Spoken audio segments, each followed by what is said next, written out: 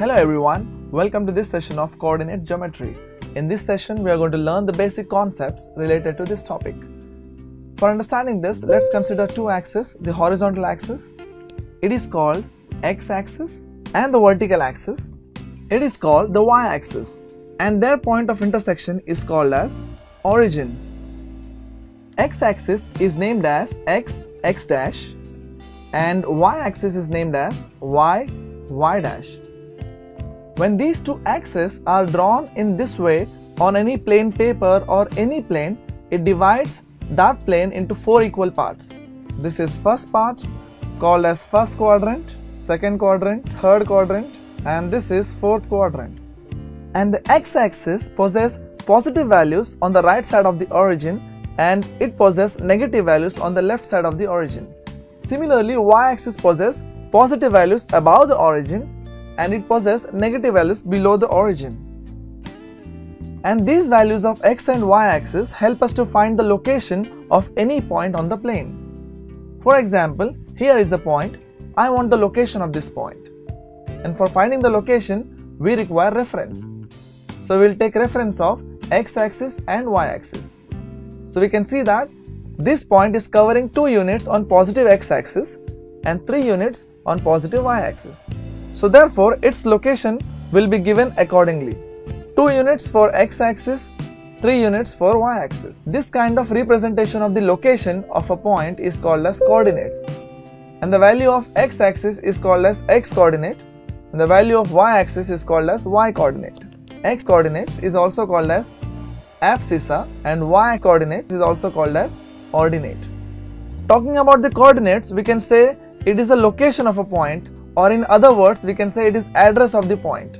For example, if I want to write address of my home, I'll give the street number, the lane number, the area code, etc. All these things are references to reach my home. Similarly, these coordinates are the references for locating a point on the plane. Suppose we are given with the coordinates -3, -4, and we want to locate this point. So we'll first take the x coordinate, that is -3, and next value is -4, that is y coordinate. Now we can see that they both are intersecting at this value. So this is nothing but -3, -4. So this is how coordinates work. Now let's talk about the sign of the coordinates. It depends on the quadrant in which they exist. And these two reference axes, x-axis and y-axis, are called as coordinate axes. So now we know what are coordinates and what are coordinate axes. This whole system is called as coordinate system, and this system is given by the great French mathematician René Descartes, and therefore this coordinate system is named after him as Cartesian coordinate system. When concepts of these coordinate system are used in geometry, it is called as coordinate geometry. That is our title. In next few sessions, we are going to learn 3 important concepts under this title of coordinate geometry. Number 1, distance formula. In this formula, we will learn when 2 points are given with their coordinates, how to find the distance between these 2 points. And the next concept we will learn section formula. Under this concept, when 2 points are given with their coordinates and the line joining the 2 points, we will find the coordinates of the third point, which is lying anywhere on this line segment, which is dividing the line segment into the given ratio. And the third concept we will learn is area of triangle. In this concept, we are given with 3 points along with their coordinates, and these 3 points are forming a triangle.